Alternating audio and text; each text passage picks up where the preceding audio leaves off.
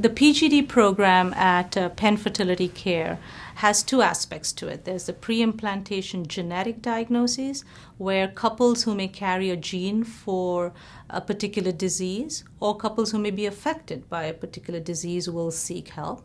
And then the second aspect is pre-implantation genetic screening, where couples want the embryo screened for the common chromosomal abnormalities, such that once they're pregnant, they then don't have to go through amniocentesis or chorion villus biopsies to screen the fetus.